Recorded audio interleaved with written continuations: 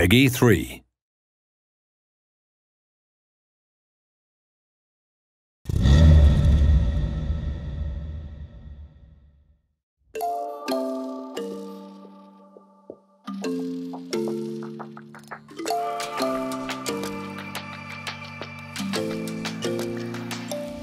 Here at Psyonix, we're always exploring new ways to provide our players with the very best experience, and a focus for us recently has been competitive content. Our next update, coming this spring, includes tournaments, an all-new feature that allows our players to create and run their own tournaments in-game. We ran a short beta of the feature for PC players last month, so some of you may have already gotten a peek. Now we want to give everyone a closer look at the feature by running our own small tournament inside the studio.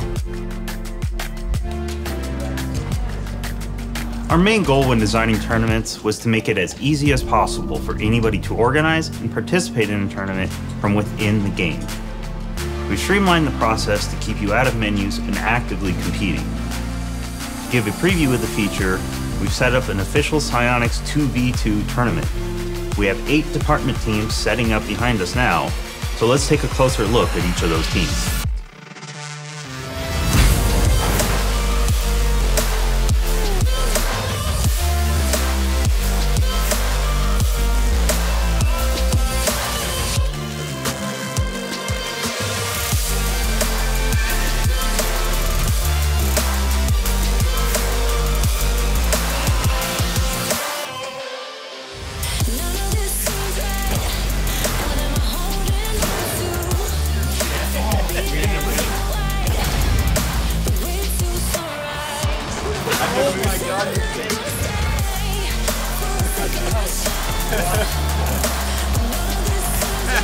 I think that's gonna make it. Tournaments can be created with the same wide selection of settings that are available when creating matches in-game. This includes all game modes, mutators, and arenas.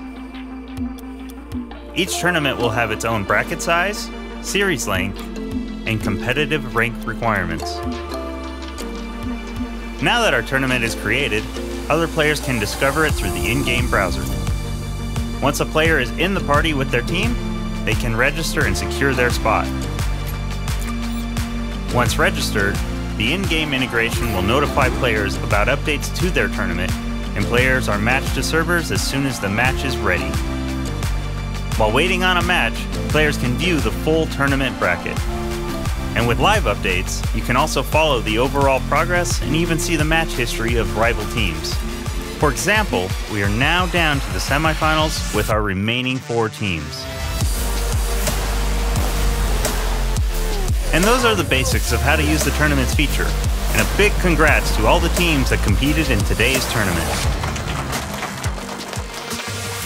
This update isn't just about tournaments either. We've got some really cool quality of life updates coming too, like item stacking and more ways to search and filter your inventory. We're also adding information about your connection to our servers. You'll now see notifications if you're experiencing packet loss or other common network problems to help you better diagnose issues.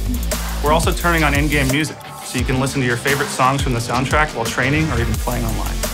And last but not least, we're rolling out a new chat ban feature, and you'll get notifications anytime a player you reported gets banned, so you know the system's working. These are just some of the features we're working on for the next update, and we hope you enjoy them.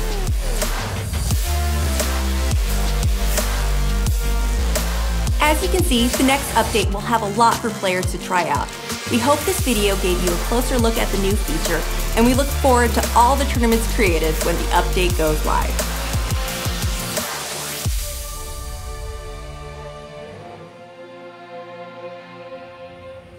Yeah, and like Taco Boost will give you like 100 extra boost. Like, What are you guys doing? Go make games. Yeah, so we're gonna make Rocket League into that.